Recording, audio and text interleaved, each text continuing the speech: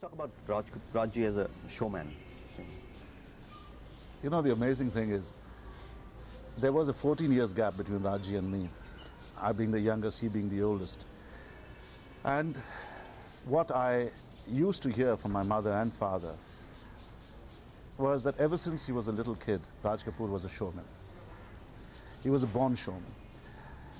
When he was little, and if he got a firing or if he got a yell, and the reaction was a natural reaction of weeping, he would go near a mirror, watch himself, which later on Rishi Kapoor did. Because I remember that was during my time, because I was, what was I, something like 14 years older to Rishi.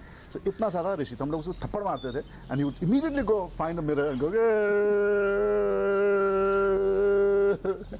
so Raj Kapoor used to do that, and then Rishi did that.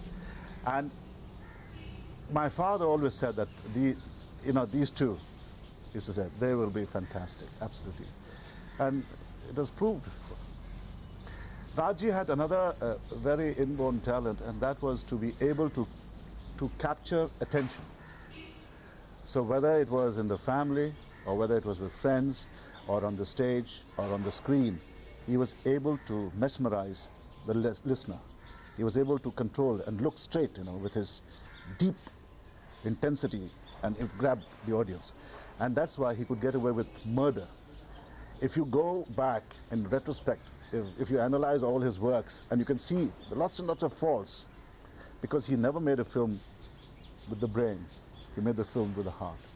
That was Raj Kapoor. One last question about this heart thing brings me out to actually the last question, where it seems to be this great concern for the underprivileged and the underdog. In the early RK films, almost seems to be a device he uses to capture sympathy with the audience. I wouldn't say it was a device. I think it was a kind of a reaction to a tremendous influence of Charlie Chaplin. Rajji was a real bhagat of Charlie Chaplin. To such an extent, it's amazing, it's very uncanny, I tell you.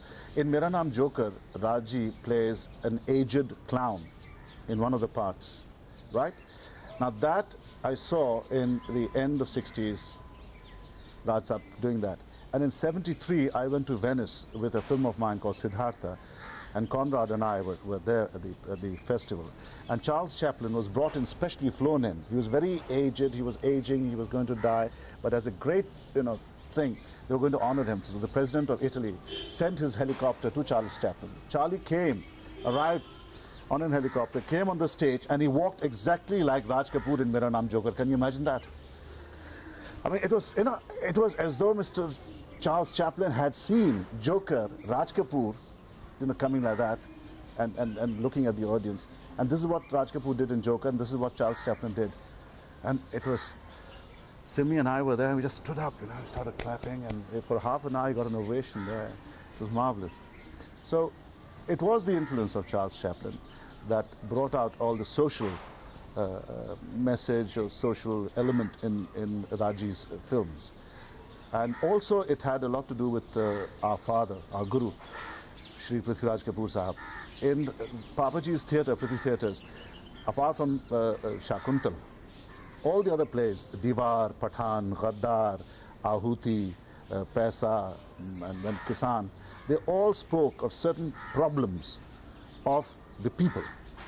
And I think he probably, he kind of graduated from the theatre into the movies.